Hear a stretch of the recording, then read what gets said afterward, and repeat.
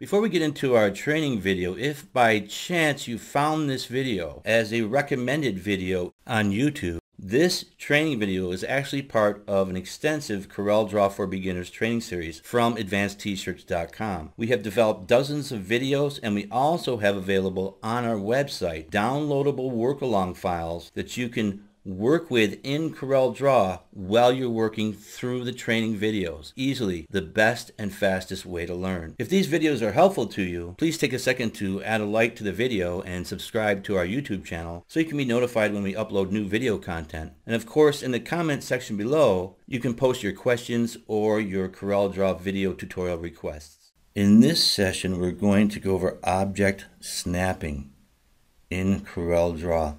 And I do use snapping particularly when I want objects to be butted right up to each other or attached to each other. I want them accurately connected for the design process.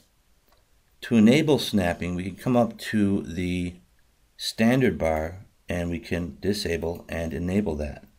And then there's also some options here. Snap to. We have document grid, baseline grid, guidelines, object page. I'll just be working with objects in this session.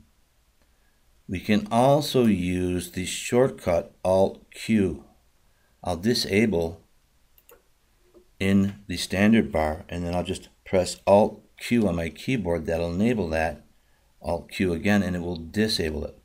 Now that's nice when you're working in Corel because you can go into the snapping mode and come out of it very easily. Because I really don't like to work all the time with snapping on. Because if I'm moving objects around, I want to move something just a little bit of distance or make a small adjustment to it. Very often the snapping will be difficult to work with because it'll be trying to snap to, one of the midpoints or the node or something. I won't be able to make that movement of the object in the design that I'd like to. We want to be aware of also object snapping locations. We have the node that's in the corner, or what would be the nodes that we make adjustments to our shapes with. We have the edge of the vector line, we have the midpoint in between the two nodes, and we have the center point. Those are the snapping locations for objects. I'm going to scroll down and we'll just create a racing flag working with snapping. Very basic practice, but yet very effective. We create a perfect rectangle. We'll cover the rectangle in a later training session, but I'm just going to left click on the rectangle tool. I'll select that. I'll come over here, I'll hold down Shift and Control to create a perfect square, just like that. And then I'm going to hit Alt Q to enable snapping, and then I'm going to hit my spacebar to go back to the pick tool. Now I'll zoom in here and I'm going to go to the edge here, left click, hold down, right click one time, hold down Constrain until I hit that edge. Now that's going to be lined up perfectly, and then I'll release.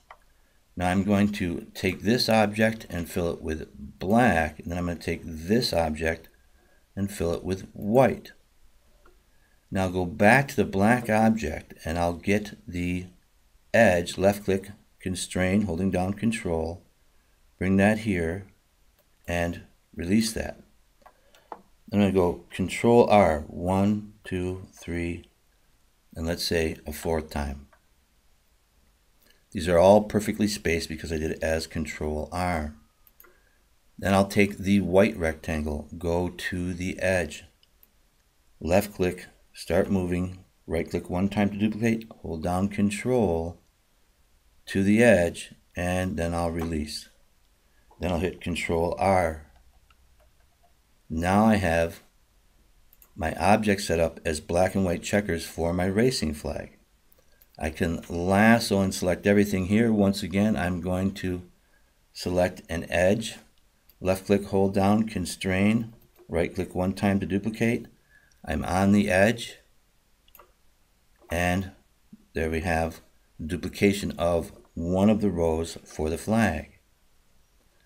Now I'm going to take the black squares, holding down Shift, selecting them, and fill those with white.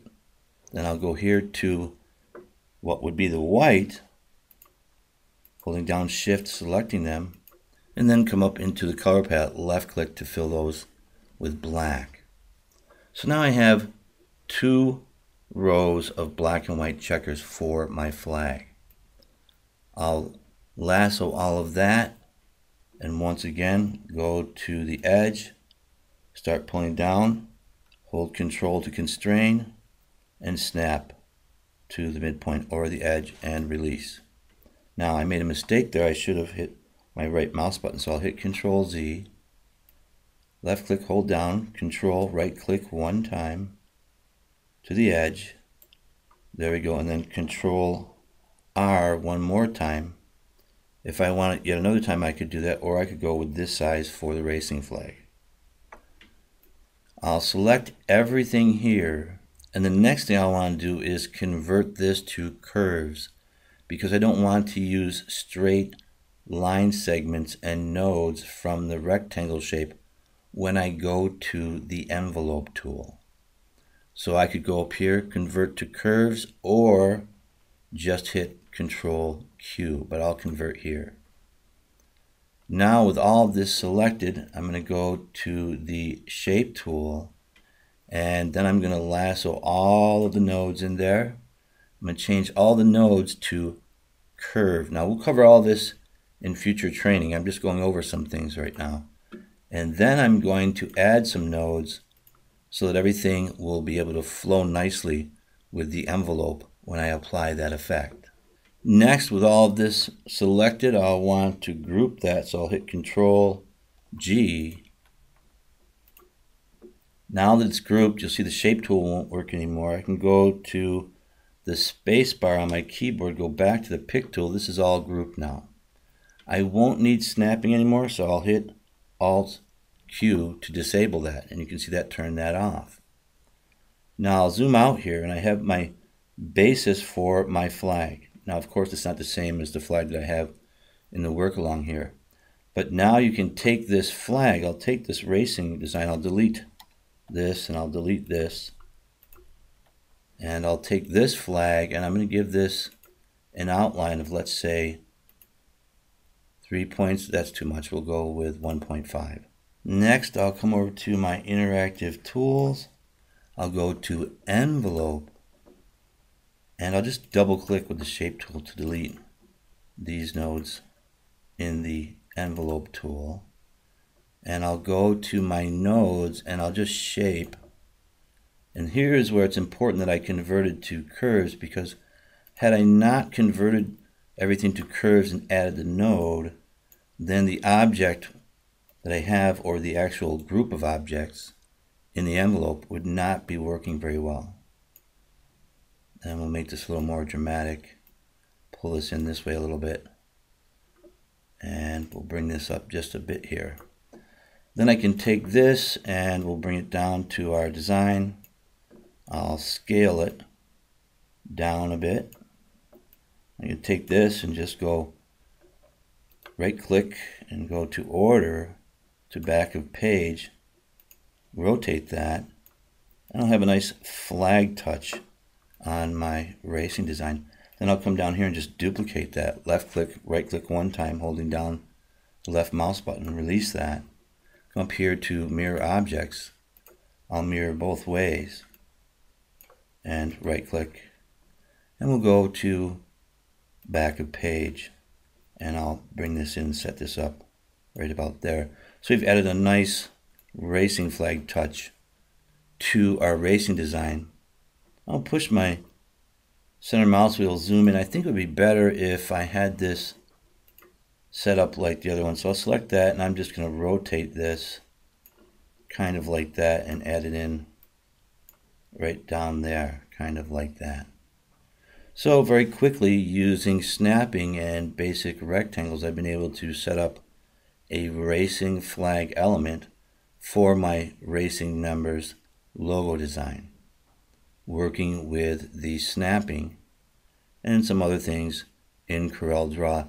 And some of the things you saw here, we've got tutorials in future sessions for training on working with those tools. Now I could dial this in some more and tweak it and do some more work on it, but I just wanted to demonstrate the snapping. We'll wrap here and we'll continue in our next session.